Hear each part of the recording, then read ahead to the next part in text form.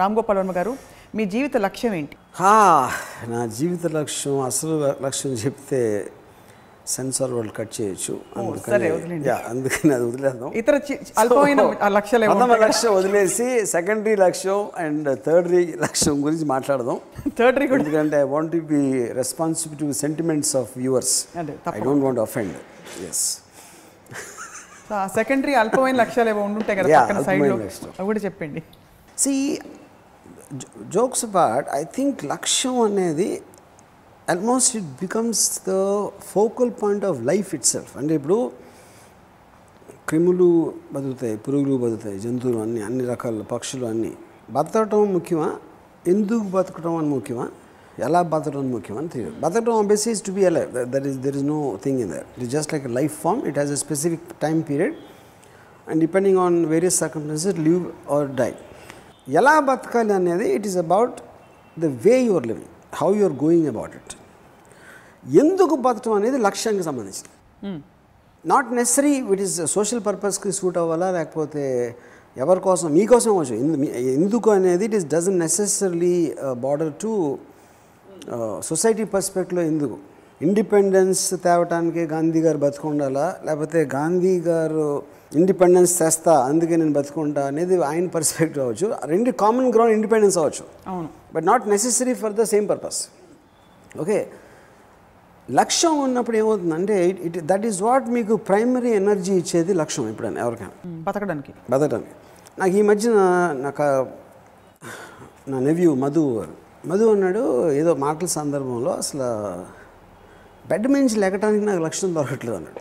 అసలు మీనింగ్ ఏంటి, ఏ లెగ్స్ ఏంటి ఇప్పుడు చేసేది, లెగాల్సిన అవసరం ఉందా, బయటికి వెళ్ళాలా అని అనిపిస్తుంది. అందుకని I'm trying to look for something, ఎందుకు చేయాలని. ఇప్పుడు నేను ఇంజనీరింగ్ కాలేజ్లో చదువుకున్నప్పుడు నాకు చదువు మీద ఇంట్రెస్ట్ లేదు, ఏం చేయాలి అనేది నాకు ఐడియా లేదు అసలు. So I was one of the laziest persons ఆ టైం పీరియడ్లో. జస్ట్ నిద్రపోవడం, లేకపోతే సినిమా థియేటర్లో కూర్చోవడం, లేకపోతే ఇలాగా అసలు అబ్సల్యూట్లీ నా బాడీ లాంగ్వేజ్ కానీ నాకున్న mental are physical what ever energies అన్నీ లోలో ఉండి. ఏ రోజైతే నేను ఒక decision తీసుకున్నానో I want to be a director, అది లక్ష్యం.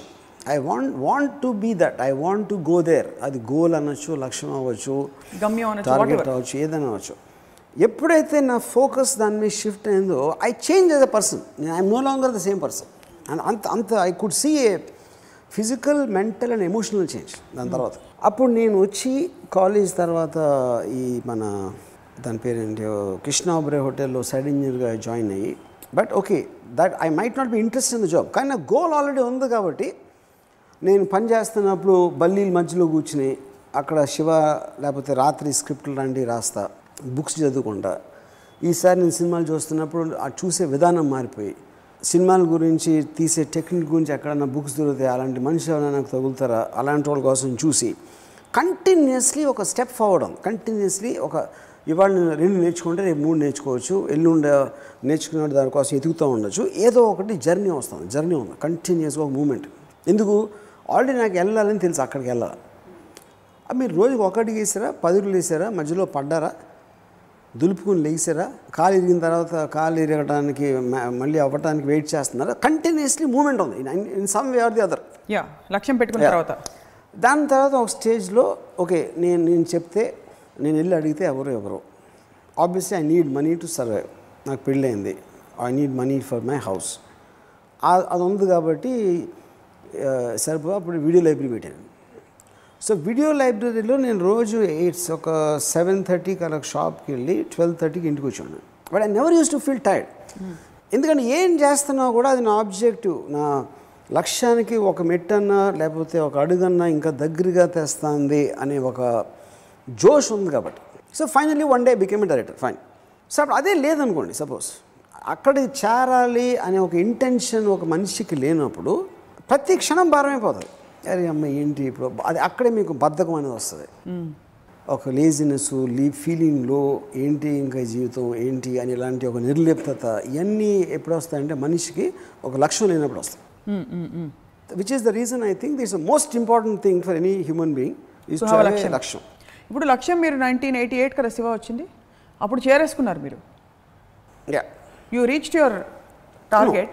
సి డైరెక్టర్ అవ్వటానికి లక్ష్యం, తర్వాత ఏం సినిమా తీయాలి నెక్స్ట్ లక్ష్యం ఉంటుంది, దాని తర్వాత బాంబేలో హిందీ సినిమా తీయాలని ఉంటుంది, తర్వాత ఇంకోటి. సి లక్ష్యం అనేది ఫస్ట్ ఆఫ్ ఆల్ ఒక ఏంటిది, it cannot have an end.